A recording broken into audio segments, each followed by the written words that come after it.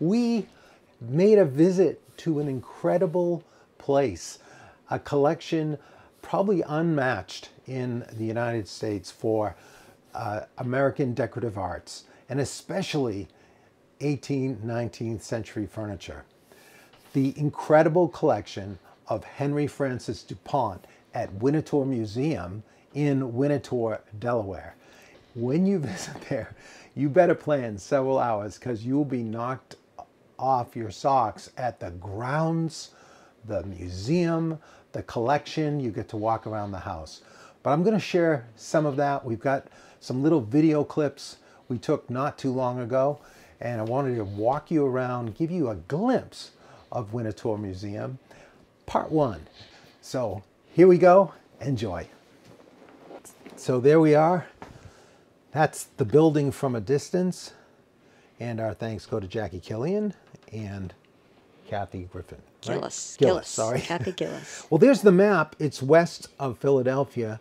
And this is the grounds when you walk up these amazing massive trees. But look at the building. It's made to house thousands of objects. In fact, there's 170 plus rooms in there. And yes, the trees are quite large. I had to check them with my 6-foot wingspan and just check that out. So you enjoy outside and then you step inside. It's surreal. The room you enter on the tour is a cobblestone courtyard with genuine facades.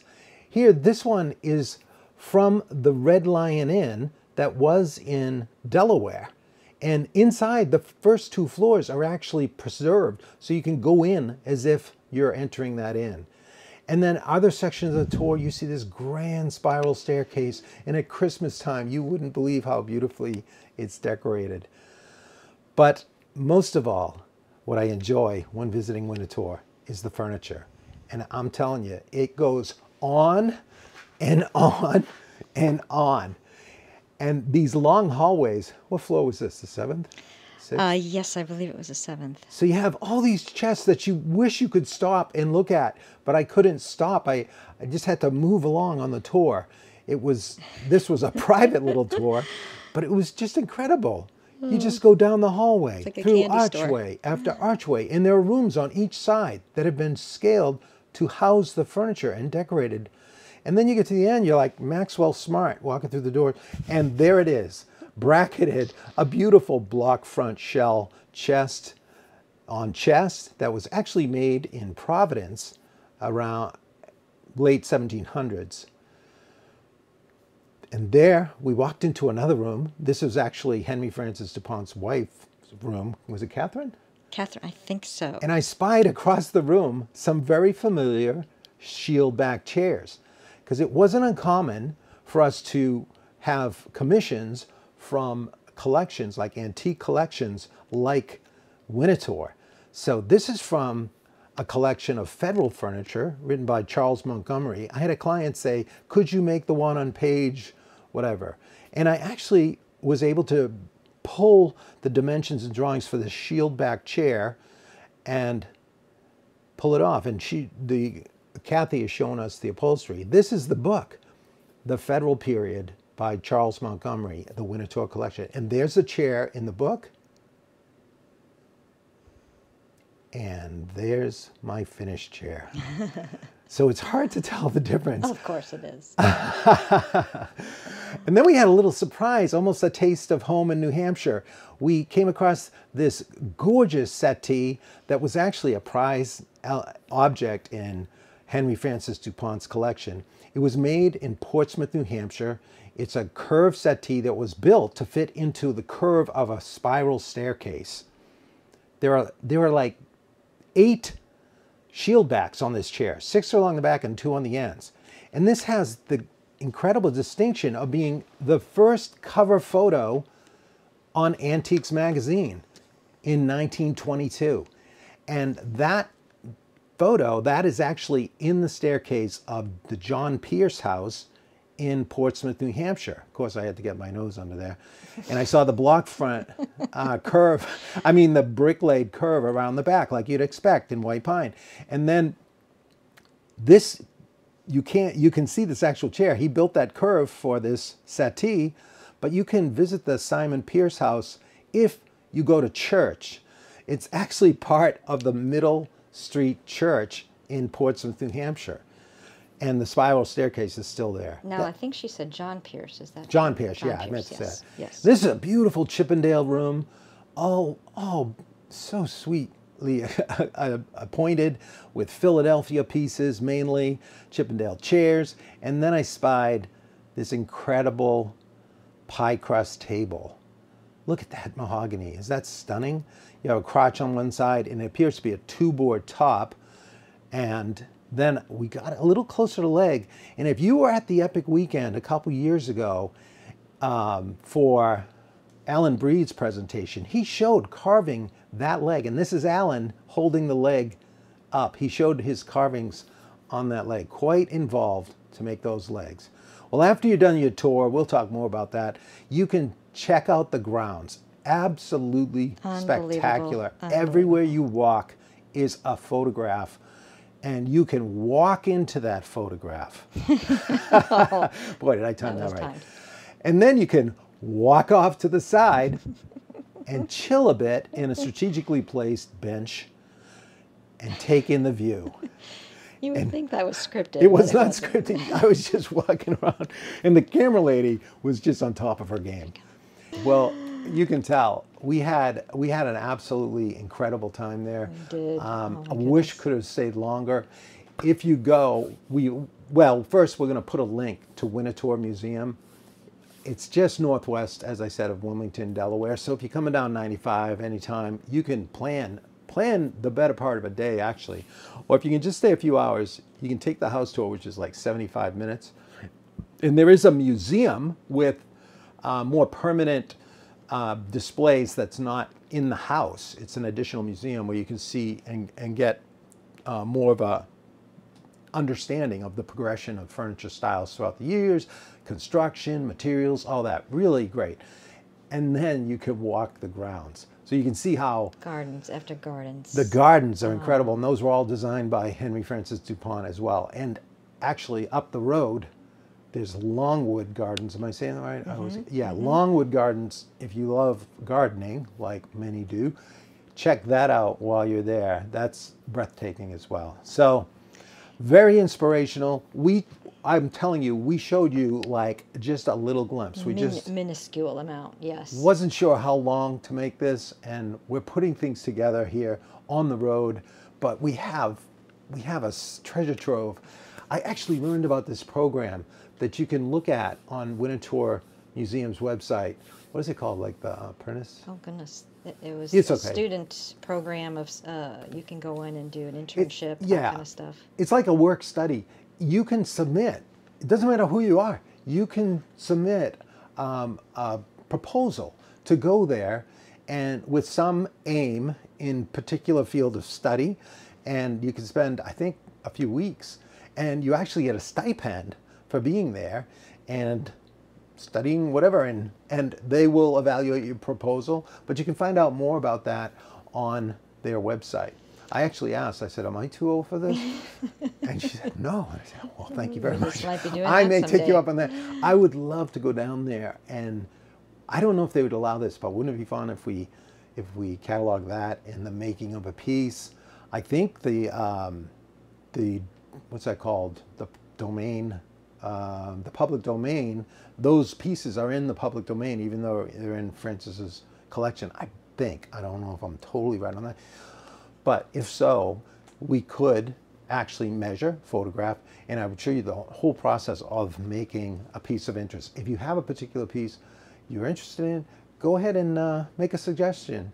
We're having a blast on this epic adventure, talking about the art of chair making, and of course I was drawn to the chairs in this video, but it was an unbelievable assortment of chests and tables. Crazy. And we didn't show you hardly anything. Can you give a tiny brief background as to why all of these pieces exist in this building? Oh, thank you. Yeah. Well, Henry Francis DuPont, who was born, I think, in 1880, 81. He was an heir of the DuPont family and all, And he went to Harvard, of course, and studied, I think it was horticulture, not so much the antique collection, but he traveled in Europe pre-World War I and learned a lot about gardens and all that.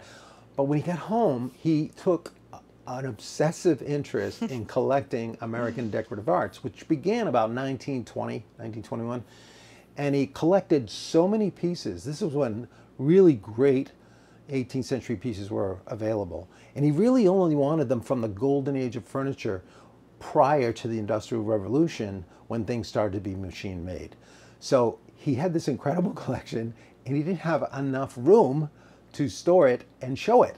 So they just started adding on to the house till it became over 170 rooms. And think of it. 9 floors. Yeah. Crazy. That first room we looked at was counted as one. The one that was a big cobblestone in the facades here, one. But there's 9 floors, but the tour only takes you, I think, on 3 different floors. Like I said, it's 75 minutes, so it's really appropriately. Yeah. There's a self-tour option you can take. I think she said 4th and 5th floors, so you can go on that. But you get just a minuscule taste even. And he was trying to reproduce eras of time with furniture. Yeah, right. He would take collections of period, and then he would the actual paneling on the wall, the curtains, paintings. the chinaware, whatever, all the textiles, the rugs, everything was made to fit the period. So you walk into a room and you just wish you could stay a lot longer because you can't take it in. And before you know it, you walk into the next room and it's like, oh my gosh. He was actually hired by, or brought on to lead the, what was it? When Jacqueline Onassis was in the White House in 1961, she started a revitalization of the White House collection. She thought it was quite drab, and she was probably right. It didn't have proper period pieces and antiques. So she actually contacted Henry Francis DuPont, and he became the lead of the revitalization of the furniture in the White House. And when you go there today, many of the choices that are cataloged and in that collection were because of Henry Francis DuPont. One other book I want to mention is by Joseph Downes. This was the go-to book. We probably built more pieces from this when I was working with Pug Moore, who I talked about last week, than any other book. It covers the Queen Anne and Chippendale period, represents those in the Winterthur collection. And it was by Joseph Downes, who was the current curator prior to Charles Montgomery. So that has similarly really great photos, but really usually only one shot of each piece and a nice paragraph of description of its provenance, where it came from, dimensions, the kind of woods it was made of, any notable things that might help you reproduce it or help identify. So of course they talk about whether or not they have signatures as well. So that's, I think, all I got, but we have any questions? It was just delicious to look at. And people are asking about tours. Go to their website and look at some of the specs of what they're offering, because naturally things have changed since COVID. Oh, it's wide open. They altered some things. Yes, but they have the self-tour of, I believe it was floors 4 and 5. Yeah, I think that might cost more, too, because you're allowed to roam relatively free, but you're still not allowed to touch things. When you take the regular tour, there are the guide ropes, as you'd expect, but you are allowed to take photographs and videos. I also wanted to mention Boardman made that round settee that was in the Winterthur. And that was one of the most excited pieces that Henry Francis DuPont, he was most excited about that. I mean, think of it, to build this curve into the wall that perfectly mirrors the piece of furniture. A lot of work to change the whole hallway to be fitting for that. Can you repeat what the name of the James Downe book was? We will put a link in there, but Joseph Downe, sorry. Furniture from the Queen Anne and Chippendale periods at Winterthur. If you get some of that in there, it's going to pop up. Check out Amazon. Maybe on eBay you can find used books. That's what I've done. I have Pug's original, and it's kind of tattered. And some of the patterns, a lot of the patterns actually, they'll be written, you know, in his pencil, and it would just say Downs number 113. And that's just telling you the frame number or the plate number of the photograph of that piece. So that template is to build that chair when you turn to that. But you do need a lot of other information, and that's why nobody really wanted Pug's templates when he closed the shop, except yours truly. We'll be back in the shop soon enough, but we're having fun. This is kind of fun. This is fueling my tank, and I think you'll find getting out, getting to a museum will have the same effect on you. Also, check out our website, epicwoodworking.com. On behalf of the camera lady and myself, we look forward to seeing you next time, right here on Shop Night Live. All right. Good night, everyone. Take care.